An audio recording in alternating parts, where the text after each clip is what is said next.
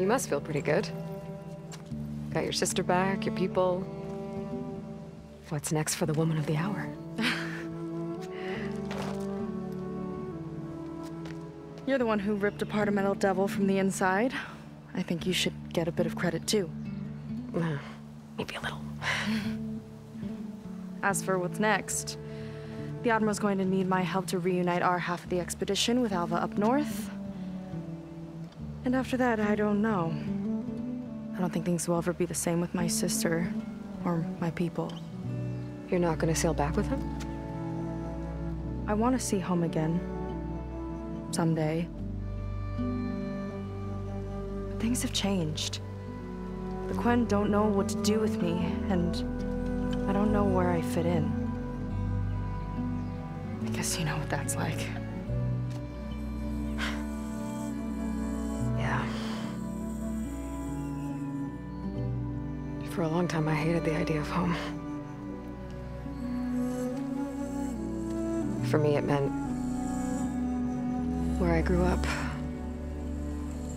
where I wasn't wanted. But the thing is, the last few months, I've realized that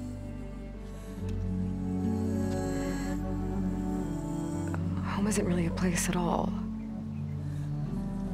It's more like the people I want to be with. I like that. And, well,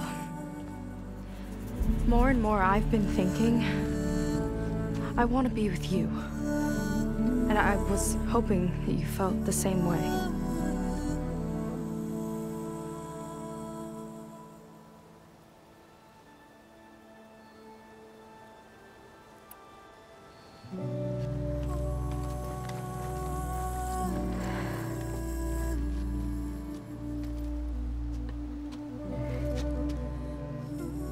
Seyka,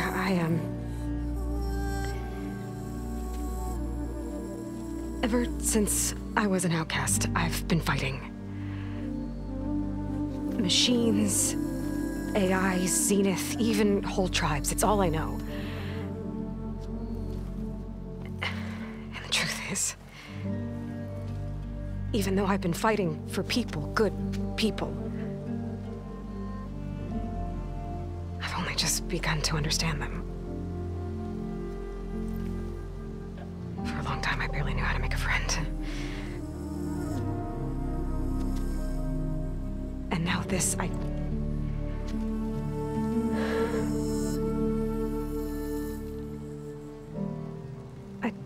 just don't think I'm ready to take the step you want me to. My loss. The way that you've handled all of this,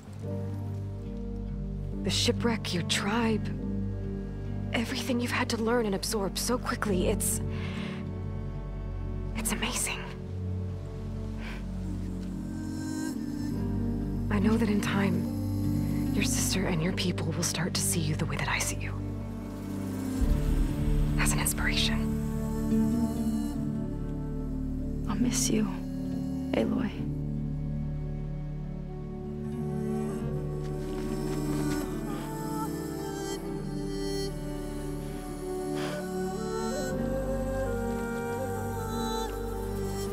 Take care of yourself.